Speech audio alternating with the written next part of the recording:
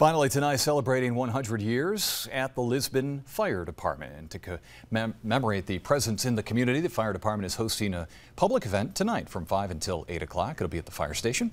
One former fire chief says he is grateful for the station being able to serve the community and all the residents for all of their support. Food and drinks will be available to everyone tonight. There's going to be refreshments. We have cake, we have cupcakes, we have door prizes. Everything is absolutely free, and we're giving away quite a few things. Cutting boards with our 100 logo on it. We're giving away a Yeti cooler package. That's our big item.